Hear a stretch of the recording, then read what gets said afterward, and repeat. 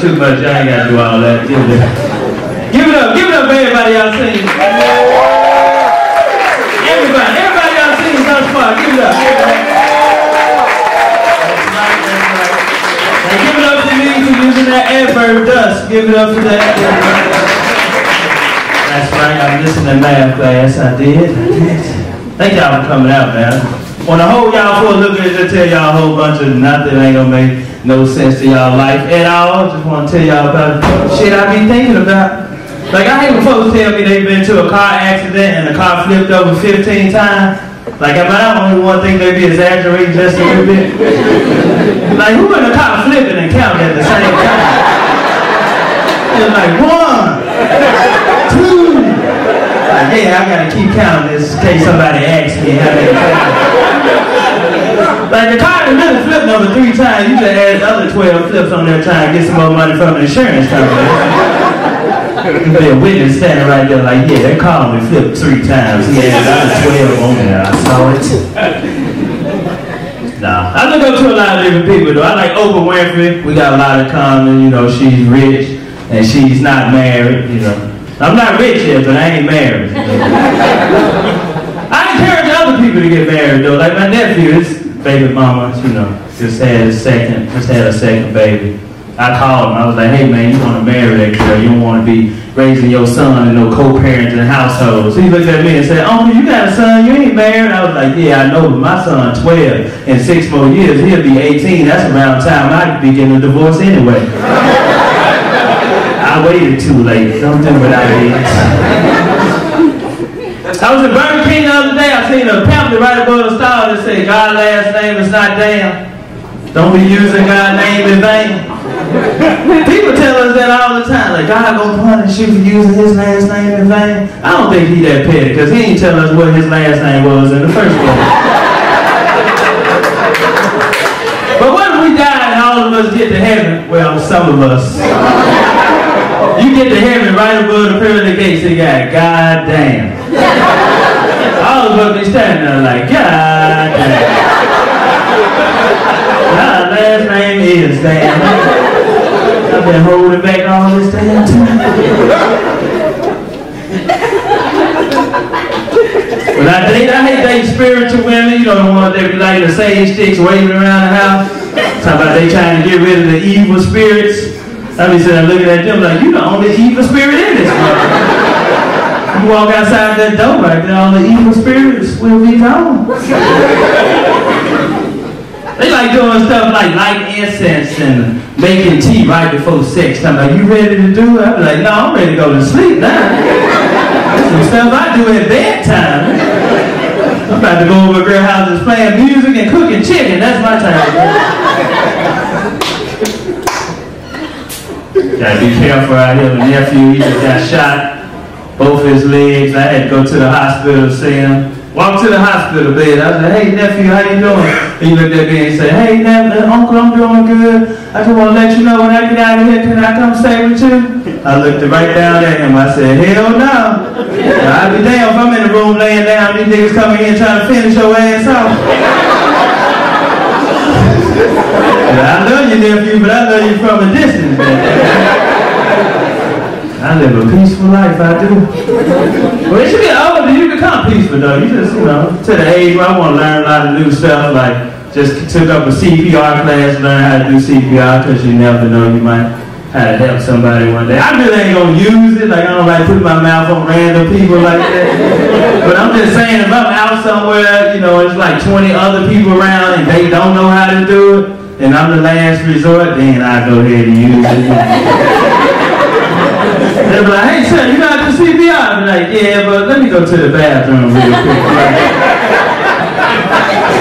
When I come back, they be like, sorry sir, he dead already. I'm like, oh my bad, y'all let me know next time in case the other 20 of y'all don't know how to do it. I'll go ahead and come through me. I don't know. I'm blessed to be here, man. I come from the 2 of the most dangerous cities in the world. I was born in Chicago, raised here in Memphis, Tennessee. Like, I'm immune to violence, because we used to have drive-bys all the time in Chicago. That's right, my mama used to cut off all the lights and put my 2 sisters and I in the tub. Now the only thing about that, we had a window right above the tub, so when they started shooting, pow, pow, pow, all the glass started falling on us. I would be looking at my mom one day and say, hey, we would have been safer in the toilet, at least it got the top on it. And now I'm going to school with glass in my eye because I was trying to prevent getting shots. I grew up around the drug dealers, the killers, and the murderers, so I couldn't do nothing but turn out to be a thug. I'm a nice thug. I'm a thug with a conscience. Like, I can't do nothing with my conscience eating me up. Like, I'm the type of dude I'll rob you, but I give your money back when I get paid. I'd be like, yeah, here that 500 I took from you last week. Sorry about putting that gun to your face, but I knew if I would have asked you to borrow, you would have said no. And you use that gun for some insurance. All that like get to me. I think you gotta gravitate towards the positive stuff going on here in the city. Like I like going out to a lot of shows, listening to the poets. They my favorite. Sometimes damn poets don't be making no sense at all. You hear him like, yeah, y'all give it up for Devon. He get up there, yeah, as I look out my window pane and the glass hit my eye, and I wake up out of the dream and all I had to ask myself, did I see I Spy? That's that piece, y'all. And they'll walk out. You like, that was a piece of shit. That didn't make no sense at all. Another poet get up there, give it up for Devon. He get up there, yeah. As I see you walking down the street and my eyes meet you before I do, all I have to do is ask myself, when I sneeze, did you say hot chew? That's that piece, y'all. You like, what? You be like, you know what, it's 4 pieces to make a whole. Let me see them other 3 pieces, because that one there wasn't good at all. I like that ending though, that's that piece. That's something you can use every day in your life right there. Get pulled over by the police, he writes you a ticket, that's that piece, officer, appreciate it. Thank you. Get to argue with your girlfriend, well, I can't take this shit no more, that's that piece. She's like, that's that piece of what? What? Took the last piece of apple pie, bitch. That's no one. Pretty happy guy, man. I don't let it get to me in my life, I don't. If I want to get depressed, I'll log on to Facebook. Yeah, it's like Facebook can turn to an obituary. As soon as you log on, somebody that died or they want you to pray for somebody, you know? I was in a good mood the other day. I got on my timeline. I seen the girl post a picture of her grandma and said, hey, Facebook family, can you please pray for my grandma? She got shingles. I was sitting there like, oh, shit, I don't feel too good now. I hope shingles ain't contagious. Now I'm going out in public, folks look at me like, Ambrose, something wrong with you, you alright? I was like, man, we just found out that Sean's grandmama got shingles. I don't know what the hell we gonna do. I didn't know what to comment under the picture, so when I got home, I just put under there, well, tell her ass to stay off the roof. Cause I think that's how you get shingles, I don't know. We gotta ask LaShondra, I don't know. Tell your grandmama to stay off the roof. My thing on Facebook, I hate when y'all post a picture and say somebody died, R.I.P. Travis, but y'all never put on there how Travis died. I hate that. Because I got a curious mind. Now I got to scroll through 800-something comments to try to figure out how the hell did Travis die. I can't go see till I find out. Where did Travis die? You always get one person in the comment and asks, what happened? But don't nobody respond to it. Like, God damn. Now I gotta do some further investigation. That's why I like when y'all tag the dead person's name. I like click it on their page and see if somebody say how they died. And you go in a couple of their pictures, one day family member gone fess up, be like, oh, he had a tumor, and I be at home like, oh, thank God, now I get the rest in peace. I should have said that 30 minutes ago. I done took 30 minutes out of my life to figure out how he died. This don't make no sense. I hate praying for folks online, man, I do. Because I got other stuff to be praying about. I'm trying to hit the Powerball, you know what I mean? I'd rather waste my prayers on that. I like the Powerball. They issue out a lot of money to a lot of people. I like the stories about the Powerball winners. Like you hear them win that much money, they go do some crazy shit with it. Like go get addicted to crack cocaine. They killed a couple of their children. Like, that's exactly what you're supposed to do if you win that much money. Can't take no average person used to making $20,000, $30,000 a year and all of a sudden get them 300-something million and expect them to become a financial advisor all of a sudden. I know I go do something stupid. You give me 300-something million, I know I go do something stupid like go buy me a couple of pounds of weed and try to flip my money. That's right. I read them Dave Ramsey books. You say you gotta invest your money. You gotta make it work for you. You too. That's a stupid question we always ask. How he died, how she died. That's an irrelevant question when somebody died, but we always ask that question, though. It is. I know why we ask that question. You know why? So we won't go out like they did. Like somebody told you, man, how Robert died? You like, Robert got bit by some sharks. You like, you know what? I ain't going that water no more. Cause I don't want to go out like he did. You know what I mean? You know what? I ain't even gonna take no bath no more. I'm gonna make sure I don't go out like Robert did. I appreciate that. Tell you how I survived here in Memphis for so long, 25 years. One thing my mama told me growing up was mind your business. That's right. She said, don't get in other folks' business. That's how folks get killed. And I apply that to my life as I got older. Like I hear my neighbors fighting all the time. I hear that woman knocking on the wall talking about, help me, help me. I just put the pillow over my head. For real, because I ain't got nothing to do with that. You know what I mean? I don't say no when they're having sex. I don't say no when they fight. You know what I mean? What do you look like me going up there knocking on the door to me? Hey, what you doing to your girlfriend? He hit me upside my head. Now I'm laying beside her. Who's gonna go call the police? Somebody needs to go get some help. I stay behind a good place here in Memphis, good environment. I stay behind some gated apartments. Right? Tell you what happened to me a couple weeks ago. Though I had an incident. Woke up 3 o'clock in the morning. 3 o'clock in the morning, going to get my charger out of my car. Hit my unlock pad. Get that, grab my charger out the armrest. I looked in my rearview mirror. I see a dude sitting in my back seat. Yeah, I'm looking like, what the hell? But guess what? I ain't say nothing to him. I just grabbed my charger out my door's back, took my ass in the house. That ain't none of my business. Woke up the next morning, he was gone. I'm still here. That's all that matters. You know what I mean? I didn't ask him how he got in there with the doors locked or what he looking for. Like that's a 1993 Toyota Corolla. It had a lot of owners. Maybe he left something out. I ain't asked him nothing. You know, you gotta mind your business. You know?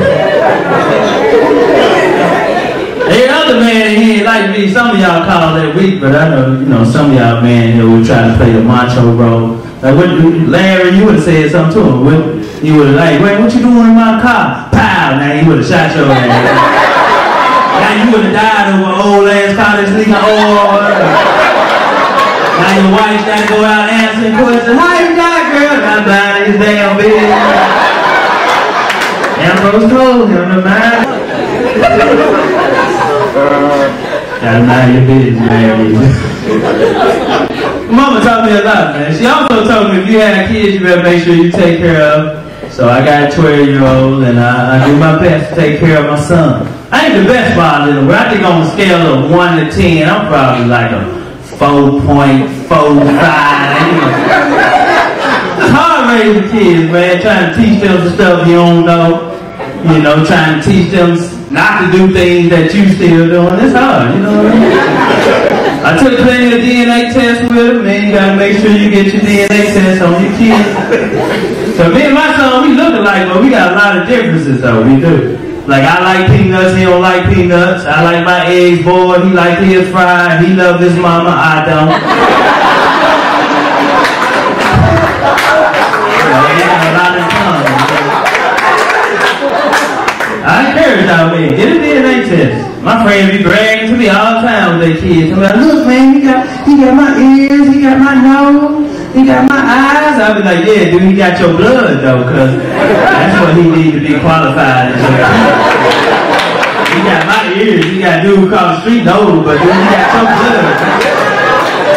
That's what you need to be checking. Nah, I love my son, though, I do. He's spoiled, man. These millennial kids are spoiled. Not like when we was growing up, man. I just took him to buy some shoes. He tried to pick up a pair of $25 socks to go with. I'm like, no, you put them down. We going to the dollar store and get you some socks. You don't even play basketball or walk to school. I be damn, I paid $25 for a pair of socks. I was like, if dude can turn water into wine, flip-flops, I know damn well you get on the bus with no socks on. That's all I'm saying. Can't spoil these kids, man. I think that's my last one, man. Shout out to the people that have 4 or 5 kids, man. I think that's my only one. I'm done. I think if I want some more kids, I'm gonna go adopt one. That way, if I get tired of it, I can go give it up for adoption and won't feel guilty. You know what I mean? I was like, yeah, I just want to get him back. I can't have him getting on my nerves. I ain't having no more kids. I just went to the street to find out how to do your own vasectomy. I went on YouTube. Because I don't have no insurance. That's right. Go on YouTube. Teach you how to do anything. Type it in. How to do your own vasectomy. A white guy named Bob popped up. I don't know if he was a doctor or nothing, but he said he did it before. He told me I need 3 utensils. He said I need some scissors, a cigarette lighter, and a pair of shoestrings. And I did the operation. I did. And my penis can't get hard no more, but I can't have no more kids.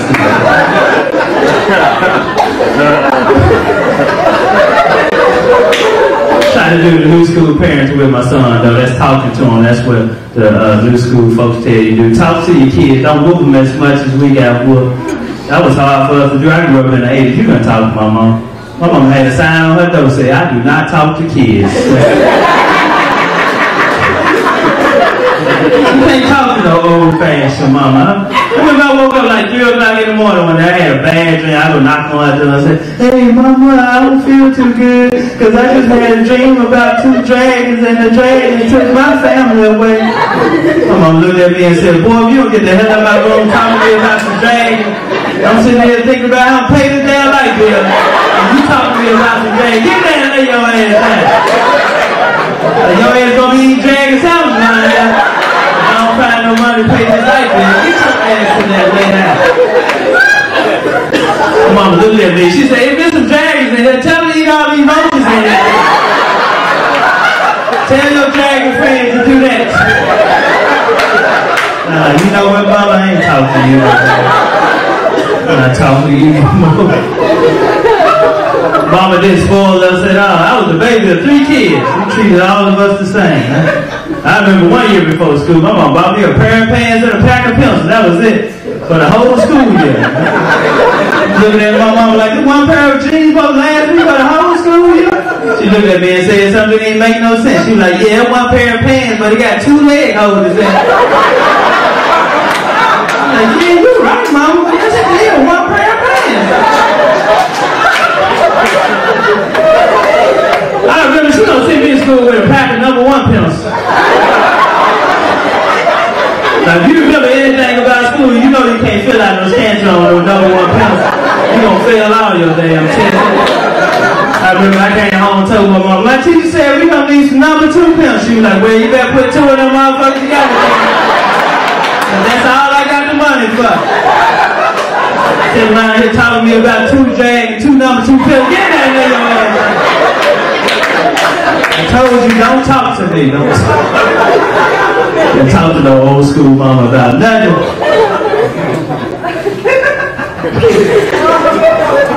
But we send our kids to school. We send our kids to the store now. We give them $100 bill. Go to the store for. They walk to the store.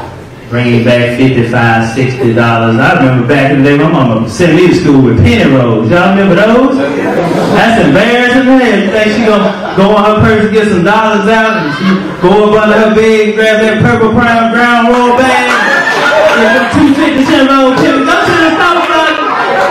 You sit there looking at, mama, I ain't going to the store now. Get your ass to the store. That's pennies. That's money too. You like, why you didn't go there, mama?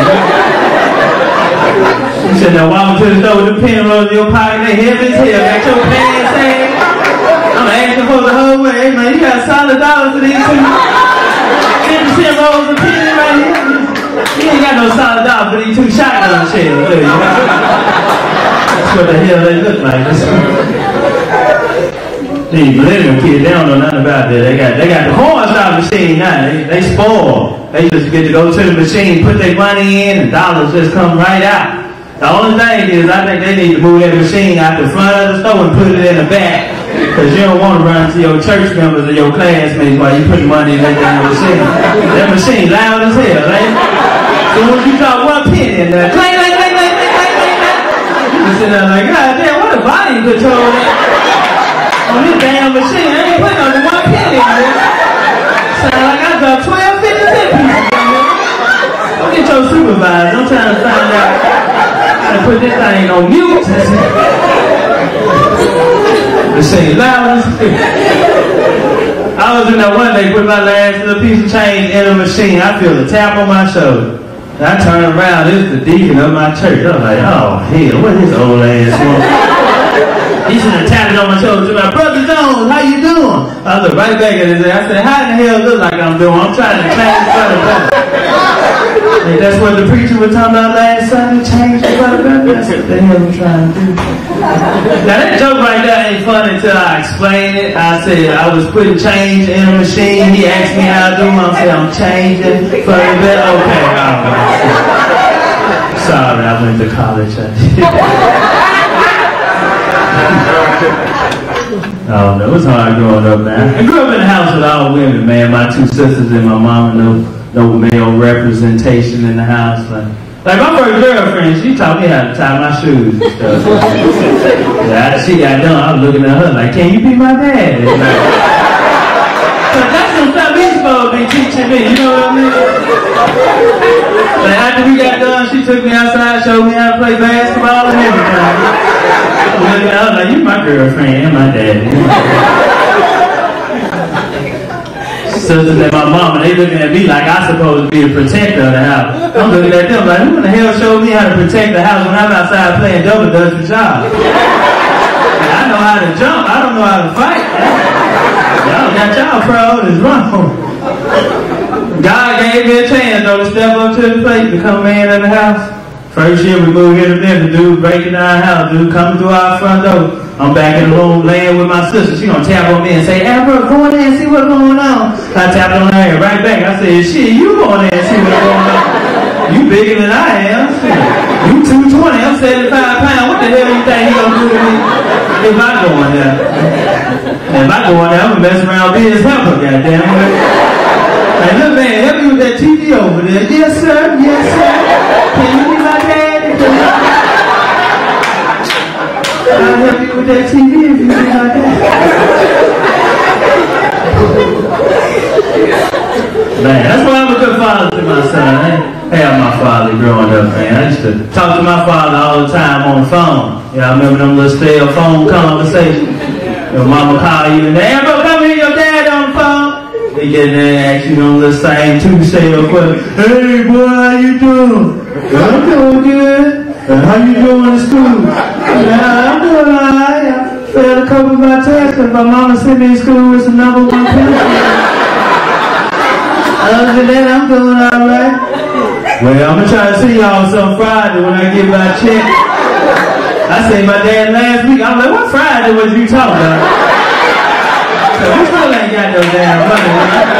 You talking about last Friday, this Friday, Friday after that? What Friday was you talking about? I ain't got no money yet. Daddy came back in my life later on when I was like 24, 25. I already fucked up in life already. I had a chance to stay with him when I first started doing comedy. He said, you know, father's been gone for so long. He try to teach you stuff you already know. Try to play makeup. Like every time I leave the house, this thing will make sure you lock that top and bottom lock. I'm looking at him like, man, I'm 25 years old. I know how in the hell to lock the top and bottom lock. Since you said so, I'm leaving the door wide open. Let the students come in and invite you all in your ass. Lock the top and bottom lock. I learned that in kindergarten. The hell were you then? You're gonna be around here having sex with them girls. Make sure you put a condom on. Too late. I got a son already. I got burnt twice. I learned by experience. That's what the doctor told me when he gave me them pills. Make sure you put a condom on when you have sex with these girls. Now you would think going over women, man, you think I know how to talk to women. I don't. I'm still shy. Like when it's time for me to date, I like getting online and date. I do, you know, like getting online, text a girl like, hey, what you doing? She be like, I'm laying down, what you doing? I like that. Like I got on Christian Mingle one time, trying to date. Don't never get on there, that site can be deceiving sometimes. So when you log on, you think it's gonna be real Christian women when you log on, but as soon as you get on there, you realize them the same women on Facebook, like, shit, there goes LaShondra right there. Somebody pray for her grandma, right? Now what the hell Ashley doing on here? I hit that already. We just did 69 yesterday. Now she on ChristianMedia.com. She must have got saved quick. Well, you had just got it on yesterday. Look at all the older folk got quiet when I said 69. Like y'all don't remember what the hell that is. They been scratching their head. What's that? The number before 7? Like, no, that's a sexual position. Like, I ain't did it in a while. I think I still remember how it go. Like, am I right? That's when the man lay down flat on the bed on his back, and the woman get on top of him counterclockwise. Am I right? Am I right? Like, yeah, that's right. Man. I ain't did it in a while. I think that's how it goes. That's how it goes, man. I ain't did it in a while, but I can't remember. You do 69. You can't do 69 women that's up in the age, like 35, 40. They don't do 69 no more. You know why? Because they got to get up and go to work in the morning. Older women to cut you off quick. I'm not getting on top of you doing all that flipping and flopping. I got to get up and go to work in the morning. I'm not doing no 69, 54, 23. I'm gonna just lay here on this bed, open my legs, you get on top of me and do your business. I'm like, you know what, Geraldine? I don't even want to do it. That do your business, that doesn't sound sexy at all. You don't say that to a person you got to have sex with, get on top of me and do your business. Sound like I just clocked in and worked. Ambrose clock in and do your business, that's all. That's all right. Don't lay down so you get up and go to work in the morning. They spoil it.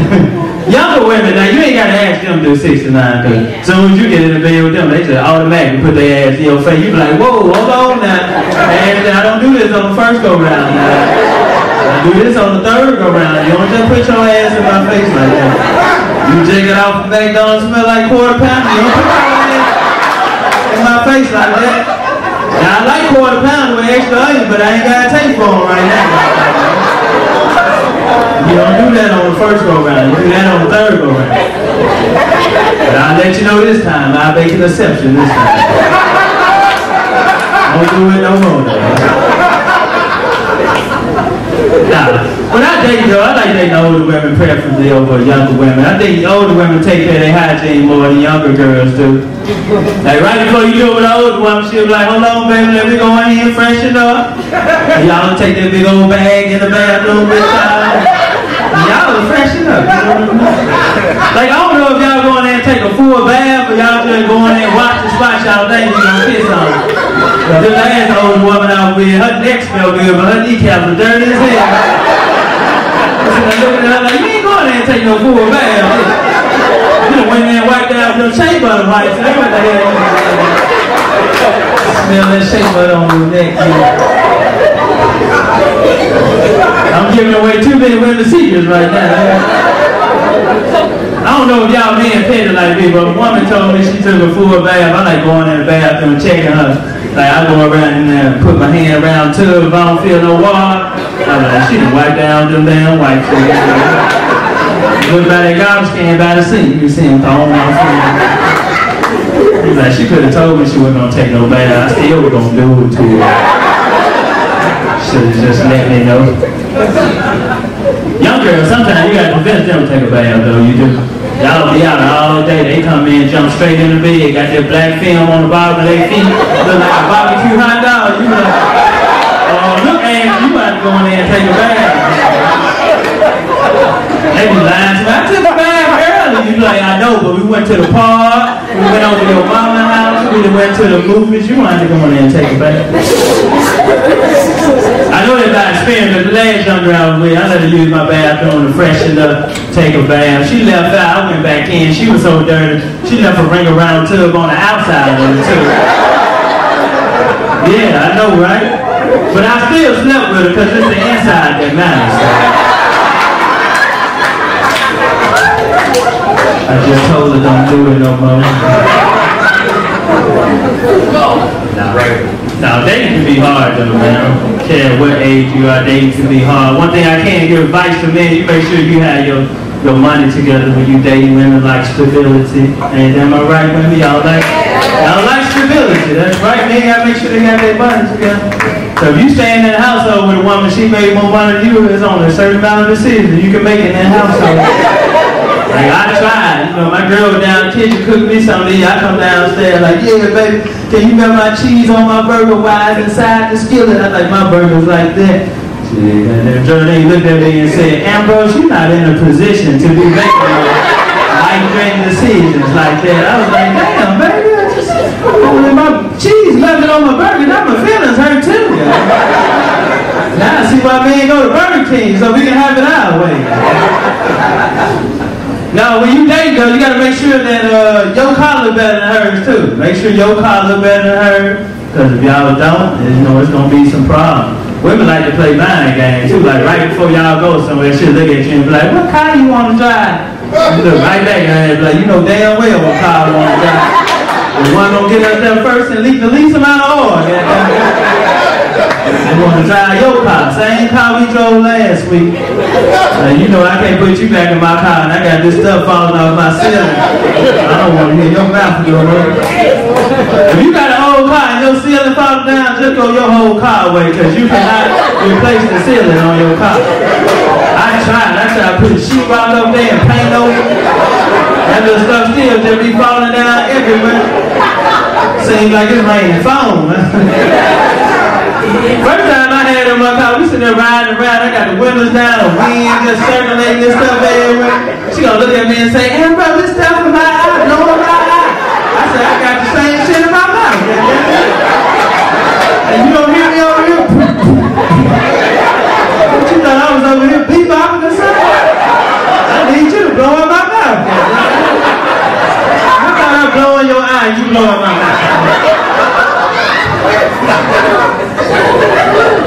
Gotta get some older cars fixed, man. In conclusion, I live a really peaceful life. I don't let a lot of people get to me. I can say when my son and his mother separated, you know, back in 08, she put me on child support even though she knew I was going to take care of my son, and that kind of messed with me a little bit. So instead of doing like any other man would do, like go over there and put her tires on flat or bust the windows out of the car, I just wrote a poem about it, you know what I mean? So if y'all want to hear it, just snap your fingers like this. And the name of this poem is called "If You and I Didn't Have This Little Boy Together, I Wouldn't Give a Damn." If you and I didn't have this little boy together, I wouldn't give a damn if a bald eagle came picked you up by your lace front wig and flew you 300,000 feet in the air and dropped you off in a pool with no water in it. I wouldn't give a damn. If you and I didn't have this little boy together, I wouldn't give a damn if your ass drowned in a bowl full of grits. I wouldn't do nothing but stir the grits up and hit you in the head with this big ass wooden spoon. I wouldn't give a damn. If you and I didn't have this little boy together, I wouldn't give a damn if somebody filled your titties up with popcorn seeds and put you inside a chicken coop with your arms and legs tied behind your back and watch them chickens poke at your titties till your head explodes. If you and I didn't have this little boy together, I wouldn't give a damn. That's the peace, y'all. That's it. Like, I really ain't that type of person, so I really don't wish all that stuff to happen to me. All I'm saying, if I was at home chilling one day and somebody called me and said all that stuff did just happen to her, I'd be on the other end like, I don't give a damn. Alright, y'all, that's that piece. My name is Ambrose.